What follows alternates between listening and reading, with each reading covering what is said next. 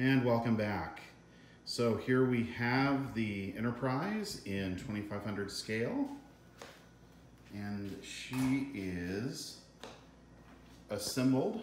We're out here in the workshop at the moment. So the box says that she is 12 inches long. She actually measures out at about 7.5 inches. So that's a little bit of a discrepancy there. You may be able to see here very minor seam lines down the top of the nacelle.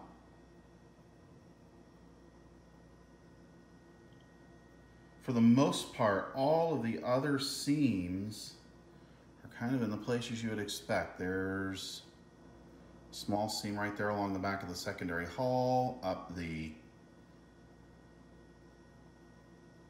neck.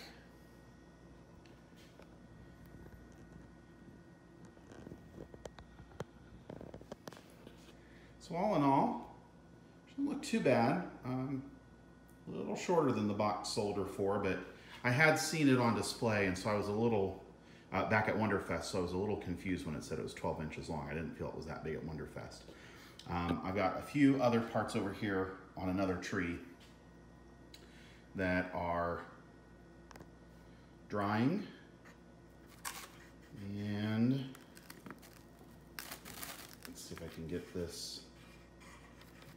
Try to get it off of here and let you just see it from a little different angle. Pardon, we're out in the workshop here. There's the underside. See, all the major detail painting is complete that I'm going to be doing. Pretty much everything else is going to be handled with the decals. I'll be our next step.